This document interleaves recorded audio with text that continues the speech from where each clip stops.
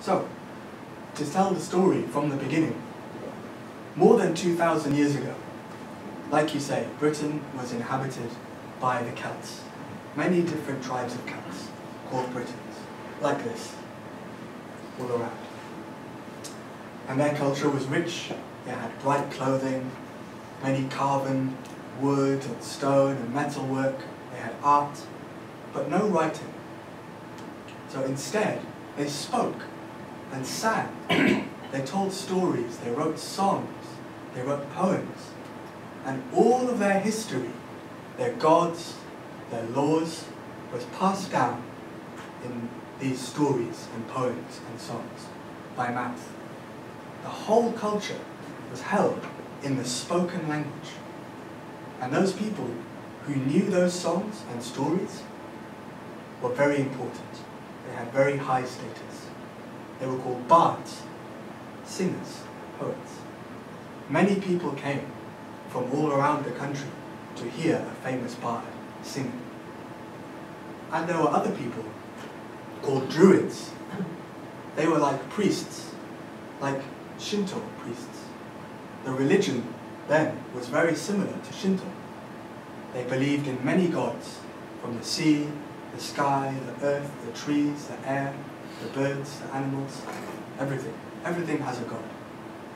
And so these people knew the laws and the stories as well. These are some of the gods of ancient Britain, pagan religion. So, in the earliest of these stories from Britain, King Arthur would have been a god, not a man. He had special powers, like Excalibur. People would come to him for help, for advice. He had a different name then. It wasn't Arthur, a different name.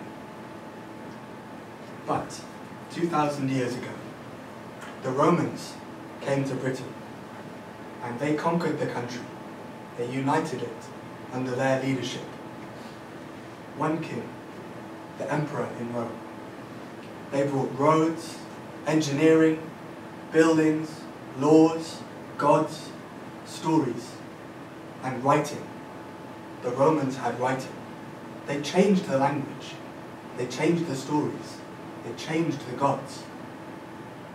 So, no more druids.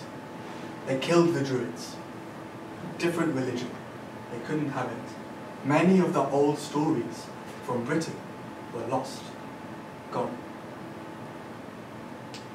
And they brought their own gods, the Roman gods. They taught the Britons to worship the Roman gods. The Romans stayed in Britain for 400 years, changing the language, changing the stories, changing the writing. Their culture blended with the stories of the Britons. And Arthur is in fact a Roman name, Arcturus. It's a Roman name. Later, the Romans brought Christianity. Christianity came to Britain from the Romans. In Christianity, there is only one God. Now, Arthur cannot be a god. He must change. Now he is a man in the stories. There is only one God, Jesus Christ. All the old stories change. Not gods, heroes, kings, legendary warriors, magic men, and witches, but no gods. Here's one example. In the earliest poems, Arthur is mentioned as a kind of magical hero. He goes on adventures to strange lands, steals magical objects, helps people escape from dangerous creatures. And in this poem, called Twrch and Olwen, a raid on the other world, he goes to the other side. The ancient Britons believed there is this world and the other world alongside, where all the dead people live, all the gods, all the magic. Somewhere, just beyond our sight, you can go there and meet the magic people. So they told this story about Arthur going to steal a magic cup from the prince of the other world. And here it is in Old Welsh. Lleddyf llawch lliawch I ddawr y dyrchyd, ac yn llaw lleminawg I diddewyd, a rhag drws porth I fer, lligr llosgyd. A phan eithaf ni gan Arthur, trafferth lethryd, nam saith ni ddylaeth, o gair fedwyd. In English, the flashing sword of Llewch was lifted, and in the hand of Lleminawg it was left. Before the gates of hell the lamps were burning, and when we went with Arthur, brilliant difficulty, except 7, none returned from Caer Fedwyd. In this poem, the story is not complete. We don't know the whole story, only small references. But it's a very dark story, a strange story. It's a warning. Many, many people, 3 ships, went with Arthur to take this magic cup, and only 7 men returned. Many died. In this story, Arthur is not a god, he's a king, but he goes to magical places to steal holy objects from strange people. In other stories, he's treated like a god. Arthur is a kind of great figure in the background, and sometimes other characters go to him for help and advice. Sometimes he will give them a magical object, or he will grant a wish, or he will send his knights with them to help them. And they will have special powers, invisibility, speaking many languages. So, I will now tell you one of these very old stories where Arthur is a kind of god, kind of king, kind of god, with special powers. This is an old story from 1800 years ago, called Culhwch and Olwen. In the days of mist, when there are heroes and dragons and giants around the land, Culhwch, son of Prince Culhwch, married Prince Amlaw's daughter, Goleiddydd, and they had a son. But Goleiddydd became ill when she was pregnant. There was a fog in her mind. She could not think clearly, and she became scared. She refused to go into any house or any building so long as she was pregnant, and she went out, away, into the country, into the forests. And in the course of time, she gave birth to her son, among pigs, hiding in the forest. And so, she named him Culhwch, which means hidden among pigs. Now, she brought her son, Culhwch, back to the castle, back to his father, but she was still ill. She knew she would die. And as she was dying, she made her husband make a promise. She told him, "I will die soon. Don't remarry. Don't marry again until you see 2 thorns growing on my grave." And he agreed, "I won't marry until I see 2 thorns on your grave." But she gave instructions to her loyal servant to cut the grass on her grave every morning. And so she died, and the servant cut the grass on her grave every morning. And the king, Culhwch's father, sent a servant every afternoon to see what was growing on the grave. Nothing. Every afternoon, nothing. For 7 long years. And meanwhile, Culhwch, the baby boy, could not come inside. So ashamed and so sad was his father, he would not let his son into the castle. He sent him away to live with the horsemaster and his family for 7 years. And eventually, his mother's servant forgot to cut the grass, and plants began to grow. And one day, the servant went to the king and said, "Sir, sir, there are plants growing on the grave, a rose and 2 thorns. And Culhwch knew it was time to take a new wife. And so he did. Now, when she learned that her new husband had a son, Culhwch was summoned to meet his new stepmother, only 7 years old. And she said, "You must marry my daughter, so she will be queen when you are old." And he said, "But I'm too young. I'm only 7 years old." And she became very angry, and she cast a spell of magic on him. A curse.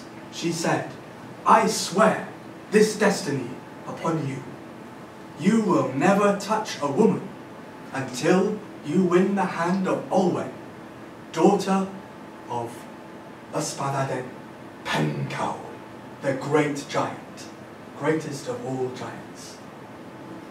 Olwen was the most beautiful woman in all of Britain, but her father was a fearsome giant, Ysbaddaden Pencawl, and everyone was afraid of him. But as the spell came over 7-year-old Culhwch, he felt, despite his young heart, a love for this woman who he had never seen. He went to his father and he begged him, "Please, Father, I've never asked you for anything, but I must marry Olwen, the daughter of Ysbaddaden Pencawl, chief of all giants. Please tell me, how can I find her?" And his father was happy, and he said, "Oh good, go and visit your cousin, King Arthur, and ask him to cut your hair, and he will tell you where you can find Olwen, daughter of Ysbaddaden Pencawl." And so he did. Culhwch went out on his journey. He wore a purple cloak with a golden apple at each corner, a gold-hilted sword with a cross inlaid with ivory on the blade, a war horn around his neck, and a spear of silver so sharp it could cut the wind itself. His horse was dappled grey, only 4 years old, and it trod so lightly not even the grass underneath would bend, and not a single hair on his head would move in the wind. And so he went to the court of King Arthur at Camelot. He knocked on the door, and inside a great host of knights, men and women, were gathered. He came into the hall in his purple cloak with his gold sword, and he said, "I am Culhwch, son of Prince Culhwch, by Goleiddydd, my mother, daughter of Prince Anlawdd." "And so you are," said King Arthur. "Welcome, you are my cousin." And in the ritual that binds the ties of kinship and family, the king of all Britain cut the boy's hair with a pair of golden scissors and a silver comb. And then he said to Culhwch, "We are family, and just as if you were one of my knights, you may ask me one thing, and if I can give it to you, I will." Culhwch said, "I need only one thing. I must marry Olwen, daughter of Ysbaddaden Pencawl, the chief of all giants. Please tell me, where can I find her?" King Arthur said, "I don't know, but let's go with you." And he gave 6 of his knights to Culhwch. Sir Kai, the strong, who could go for 9 days and nights without sleep and breathe underwater. Sir Bedwyr, the swift, who had only one hand but was faster than any other warrior in Britain except for Arthur, and his lance was more powerful than 9 opposing lances. Sir Culhwch, the faithful, Arthur's nephew, he never returned from a quest without completing it. Sir Culhwch of tongues, who could speak any language known to gods or animals, and Sir Menu, the subtle, whose charm of illusion could turn them all invisible. Magic. So the 6 of these knights went with King Arthur and the young boy Culhwch to find Olwen, daughter of Ysbaddaden Pencawr. They went out together across the plains, across the mountains, until they met a shepherd tending to a vast flock of sheep that went from one horizon to the other as far as the eye could see. Countless sheep. This man, though he was poor, welcomed King Arthur, for he hated Ysbaddaden Pencawr, chief of all the giants. This man and his wife had 23 sons, and all of them had been killed by the giant. He told them there was no man who dared to ask for the hand of Olwen, the daughter of the giant, who had survived. All of them had died. But the girl, Olwen, was friends with the shepherd's wife, and every day he would visit his wife, or she would visit his wife, and leave a ring of gold. Culhwch asked the man, he asked the shepherd, "Can we contact Olwen? Can your wife ask her to come so that we can meet her?" And he said, "Okay, let's go." They went to the shepherd's house, and come she did, Olwen, in a robe of flame-coloured silk, with a Twrch of gold around her neck, studded with rubies and emeralds. Her hair was fairer than the flowers of spring. Her skin was whiter than the foam of the wave, her eyes brighter than the jewels of heaven. And wherever she stepped, 4 white flowers would grow out of the earth. And so she was named Olwen, the most beautiful woman in all the land. As soon as he saw her, Culhwch knew this was the woman he was looking for, and his heart swelled in his chest, so much he was afraid it would burst. He said, "Oh, maiden, you are the one I have been searching for all my life, all my many days and nights. Come away with me, lest they speak ill of us." She said, "I cannot go. I cannot go without the will of my father, Ysbaddaden Pencawr, chief of all giants. There is a curse on my father, a magic spell that says he will die on the day that I am married. Ask him, ask my father for my hand in marriage. He will tell you what he needs from you, and if you give it to him, you can have me. But if you fail, you will surely die." And when Olwen went back to her father's house, Culhwch, King Arthur, and the 6 knights followed her in secret. Eventually, they were in the great hall of the castle, confronted by the giant himself. He was so tall, his head was up in the rafters above the light, and they could barely see him. The torches were lighted on the walls, guttering smoke up into the ceiling. They stepped into the middle of the hall, and Arthur spoke. "The greeting of heaven and man to you, Ysbaddaden Pencawr, chief of all giants." "And who are you?" came the rumbling voice from up in the darkness. "We have come to ask for the hand of your daughter, Olwen, for Culhwch, the son of Prince Culhwch." "Where are my pages? Where are my servants? Come, raise the forks above my eyelids, so that I may see my son-in-law."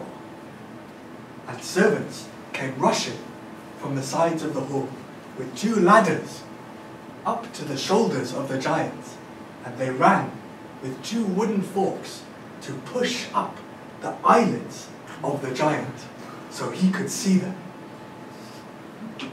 Who is it that desires the hand of my daughter? It is I. Culhwch steps forward, the young boy. It is I. The giant looks down at him. Do as I ask, and when I have my price, you will have my daughter. You have my word, said Culhwch. Name your price. The giant points out of the window. See that hill?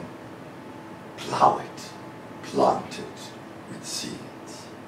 In one day, the grain must grow. In one day, it must ripen.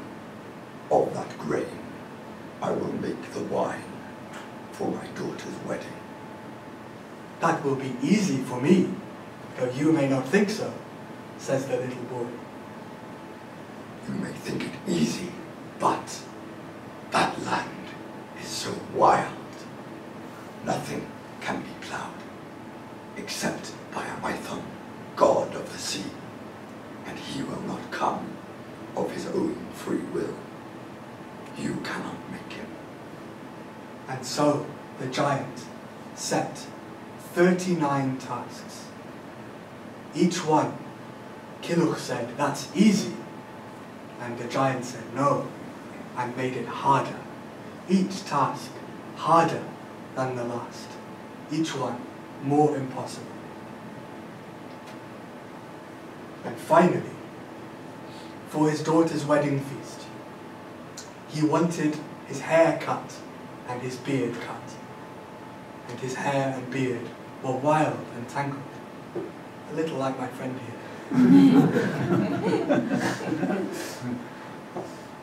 He said, In all the world, no comb, no razor, no scissors can cut my hair or beard, except for those beneath the ears of Twrch Trwyth, the legendary boar. And he will not give them to you. Twrch Trwyth, once upon a time, was the king of Ireland. But a great curse was laid upon him, and he was turned into a boar, a wild pig, a huge animal that ran from one side of the country to the other, leaving havoc, devastation in his wake. And between his ears, there was a golden comb, a golden pair of scissors, and a golden razor. Ysbaddaden Pen Cow, chief of giants, needed these to cut his hair and cut his beard for the wedding of his daughter. And away Culhwch went with King Arthur and his knights. 39 tasks there were. 38 stories I can't tell you today. We don't have time. But the last of these is the hunt for Twrch Trwyth. For that, said King Arthur, I will need all of the knights of Britain, France, and the southern countries. And they set sail together for Ireland to find Twrch Trwyth and his sons. Eventually, they found the boar. His sons were the size of horses, and Twrch Trwyth himself was bigger and stronger and faster than any beast any of them had yet seen. They fought for 2 days and nights. They destroyed 1/5 of Ireland. But the knights could not overcome the boar, Twrch Trwyth. King Arthur himself fought the boar alone for 9 days and nights. But still, they could not claim the comb, the razor, the scissors from between the ears of Twrch Trwyth. So, King Arthur sent his knight, Good Heard of Tongues, to speak to the boar. for he could speak any language known to God or beasts. Sir Gudhir became a bird, and he flew to one of the boar's sons. He said, "By God, if you can speak, will you come and speak to King Arthur?" "We will not. It's bad enough that we are cursed to be this way, without you chasing and fighting us. Leave us alone." Sir Gudhir said, "We seek the golden scissors, the golden comb, the golden razor from between the ears of your father, Twrch Trwyth." And the son said, "By my beard, you will not have these things. They are precious to us, and we will go to Arthur's country, and we will do all the damage that we can." So Twrch Trwyth and his 3 sons went to Wales. They went to Britain. Arthur and his knights followed them on the ships, followed the trail of devastation and death the Boers left behind. They went from Morn to Havren to Penfro and saw flooded fields, ruined cities, grieving families. Each time the party of knights drew close, Twrch Trwyth would fight and kill them. Arthur himself chased the boar to the top of Betos mountain and down into the Amman valley and along the river, and there they killed the boar's first son. The battle raged, they fought to the death. Another of Twrch Trwyth's sons fell on the Black Mountain in Brecon.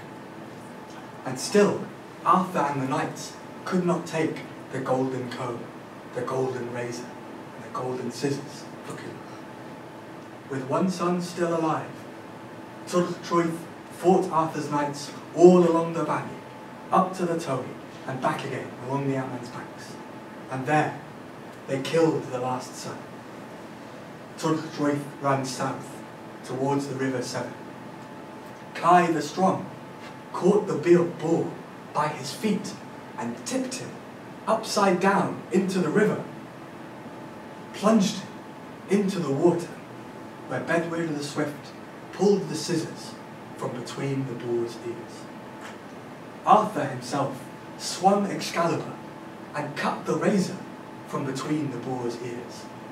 And finally Culhwch, on his grey horse, rode lightly along the waves and drove his spear into the neck of the boar. And he took the golden scissors. All of them were exhausted, but they had their 3 treasures, and they went together to Arthur's castle in Tintagel, and there they rested.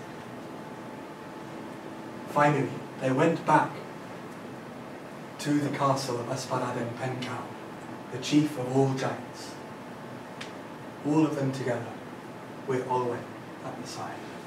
Arthur and his knights went with them. They presented all the treasures they had found on their travels, including the golden comb, the golden razor, and the golden scissors. And Culhwch said to the giant, "Now, may I have your daughter's hand in marriage?" The giant looked at the mountain of treasure in the middle of the hall, and the golden scissors in the hands of the boy. "Let me examine these. Come back tomorrow, and you shall have her." They turned to leave. Ysbaddaden seized a poisoned dart, one of 3, from beside his throne, and he threw it at their backs.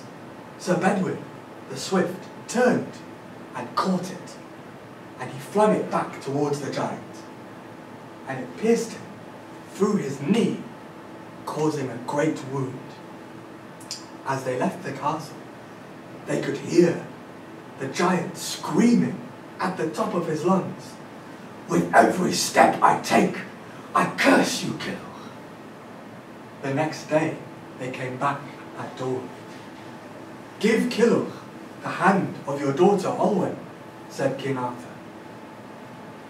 The giant looked down at them her 4 great-grandmothers and her 4 great-grandfathers still live. I must ask them for their permission.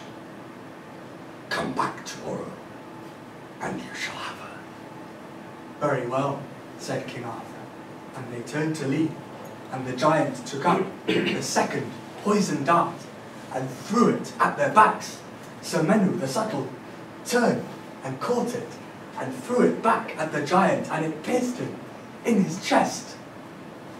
As they turned to leave the castle, they could hear the giant screaming, "With every breath I take, I curse you, Culhwch." On the 3rd day, they came back to the castle, and many people from around the country who had grievances with the giant came to see what would happen.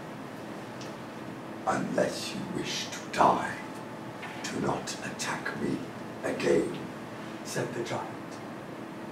Servants, come, raise the forks under my eyelids, that I may see my son-in-law. And the servants came from the sides of the hall, up the ladders to the giant's shoulders, and along with the forks to lift up the giant's eyelids so he could see them. And as his eyelids lifted, the giant took the last poisoned dart and threw it, and Culhwch caught it and threw it back through the giant's eye, and it came out the back of his head and pinned him to the wall. The giant screamed, but all the knights of Arthur's troop ran forward and grabbed the arms and the legs of the giant and pinned him down. And Culhwch took the golden razor, the golden scissors, and the golden comb, and he shaved the giant. He shaved all the hair off the giant's head. "Are you shaved now?" he asked. I am, replied the giant.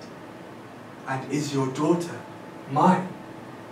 she is, replied the giant. though you should not thank me.